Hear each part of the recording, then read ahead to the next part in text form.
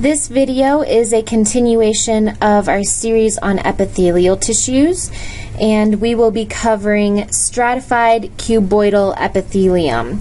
So in our last video we looked at our first stratified tissue, which was stratified squamous epithelium. And in this video we're going to take a look at stratified cuboidal epithelium. So let's define an epithelial tissue. Hopefully by now you are very aware that an epithelial tissue is going to border the outside environment or line our internal spaces. And with stratified cuboidal epithelium, we are coming back to those internal spaces, which we call a lumen. So here's a small review of a couple of the tissues we've looked at so far. On the left you see stratified squamous epithelium, and that's going to be all of this right here, that whole dark pink area. In some places it is shorter, and in some places it is much taller, but all of that dark area is stratified. So stratified again means that we have multiple layers. Looks like I accidentally erased some of that there. Stratified means that we have multiple layers. Squamous means that the cells on our apical layers are squamous in appearance.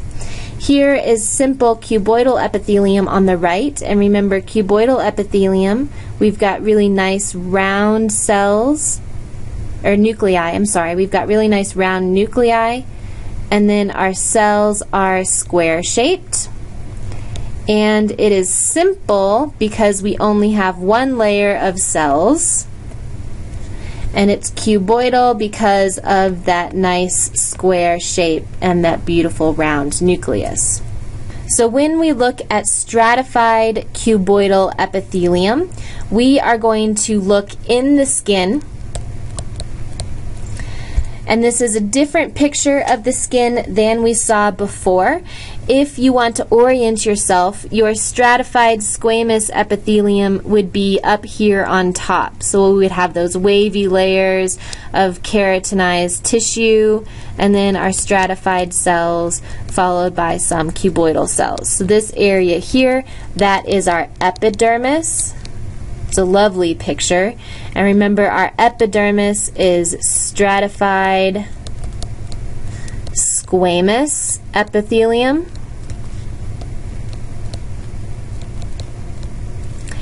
And then down here, what we see is our dermis.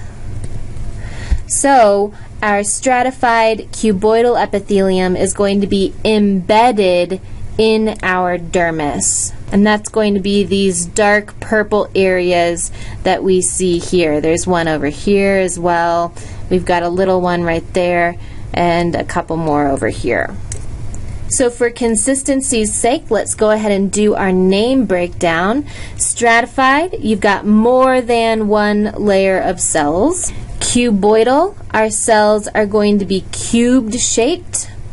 Remember, we have a beautiful round nucleus inside of a nice square-shaped cell, and we're going to see that in our close-up here in a second.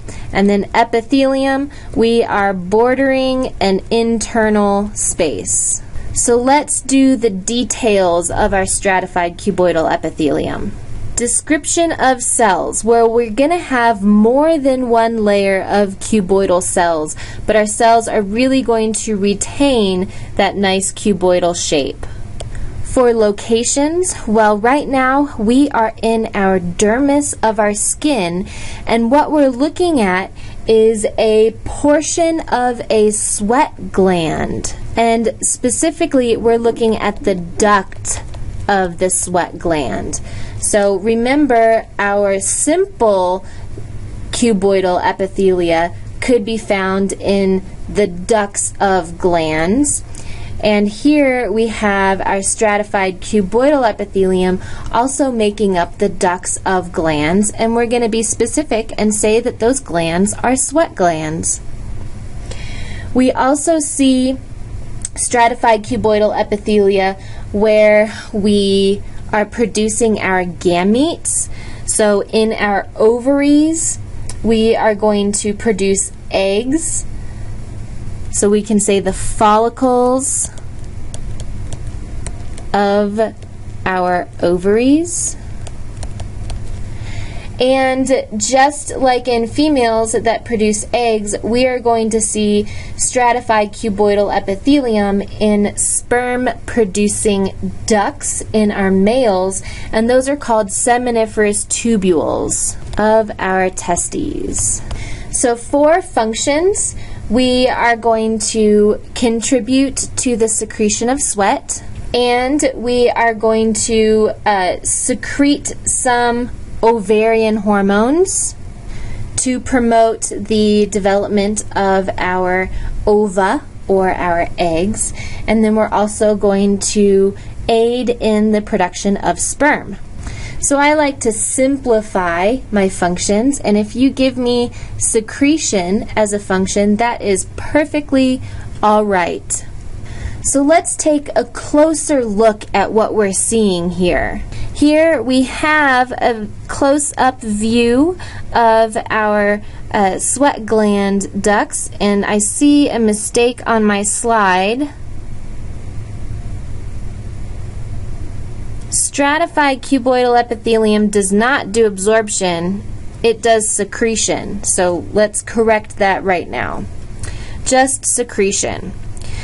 But if we take a look at our picture, we can see we have nice round nuclei that are indicative of cuboidal epithelium, and we can see we have multiple layers of those nuclei. We're about 2 or 3 cells thick in some places. Here we are 3 cells thick.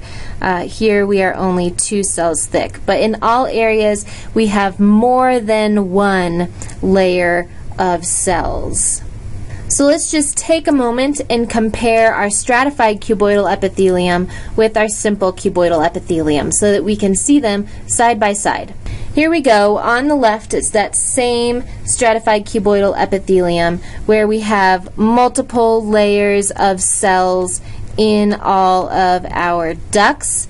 And here on the right, we only have 1 layer of cells in our epithelium.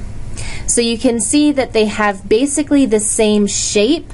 We have these nice round structures with a round lumen. In stratified cuboidal epithelium, sometimes our lumen is not round. So in this case, here's our lumen, and it's kind of oval shaped. So we don't always see that perfectly round structure, but our cell shapes stay the same. Here in this picture, we're seeing another view of stratified cuboidal epithelium. And you can see we have those nice round nuclei, but we have multiple layers of cells. And here we do have a nice round shape, but it is pretty distinct from our simple cuboidal epithelium because we do have so many layers of cells between the outside of the epithelium and the lumen.